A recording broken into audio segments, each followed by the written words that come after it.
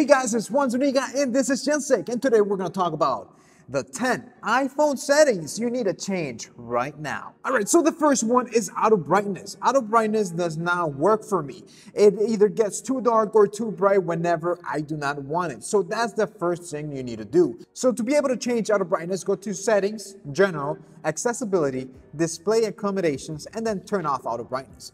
Although having auto brightness is a good idea, sometimes it doesn't work and it gets me really mad. So I'd rather do it manually myself so I can adjust it the right way that I want it. The second thing is speed selection. So if you guys have never seen this before, this is a great thing to have. You can actually have the phone read to you everything that you highlight, anywhere from a text message or something that you find online. So this is a pretty cool setting to have. And you can turn this setting on by going to settings, general, accessibility, and then speech. Inside of speech, you'll find something that says speed selection. Turn that on and there you go. That's all you need to do.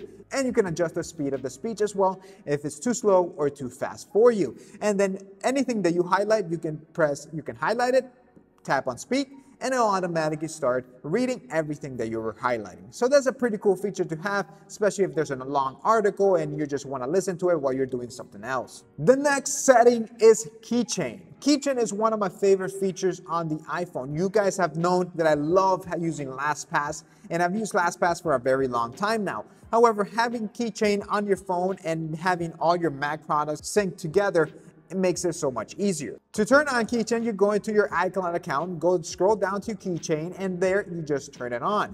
And then that's it. Every time you want a password that is saved on your keychain, you can retrieve it from your phone, you can retrieve it from your MacBook, your iPad, whatever device that you have it in, and you have that account synced to it, you'll be able to find your password. It makes it so much better, especially when you have thousands of different passwords for thousands of different accounts. LastPass is a great thing to have, but this one's already integrated, and if you're in the Apple ecosystem, it makes it so much easier. The next one is Wi-Fi calling. So Wi-Fi calling is great, especially if you have a strong internet at home or in the office. Wi-Fi calls are nice and crystal clear. Now, Wi-Fi calling is not available for everyone. It all depends on your carrier. But to be able to turn it on, you go to settings, cellular, right there where it says Wi-Fi calling, you just tap there and then turn it on.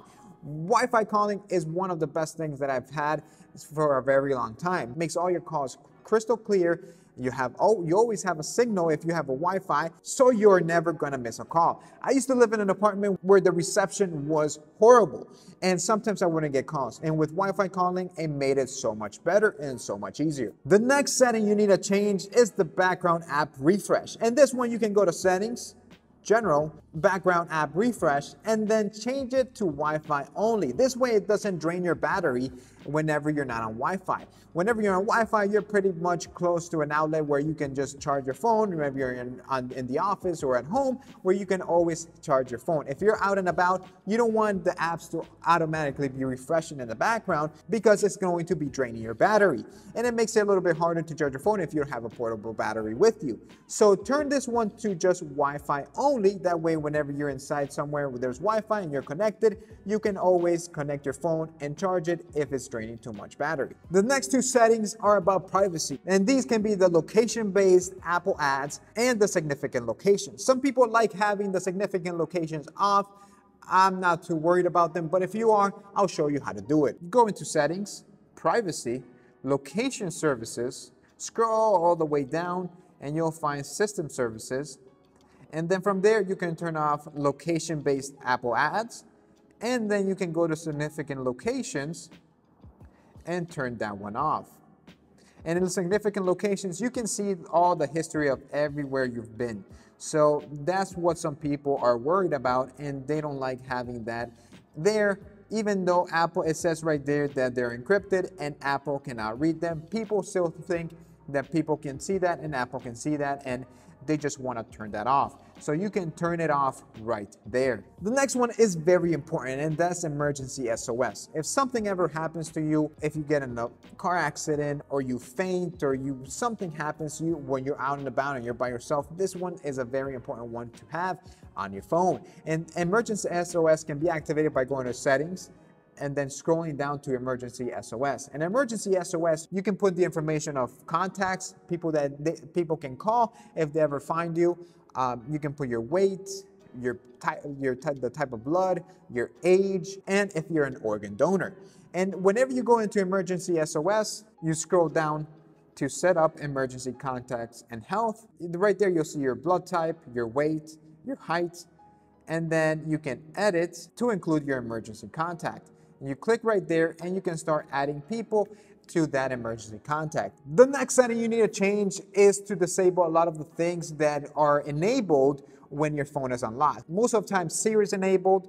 When the phone's unlocked, you can reply to messages. Those things are things that maybe you don't want people to have access to whenever your phone is locked. So you can disable those things.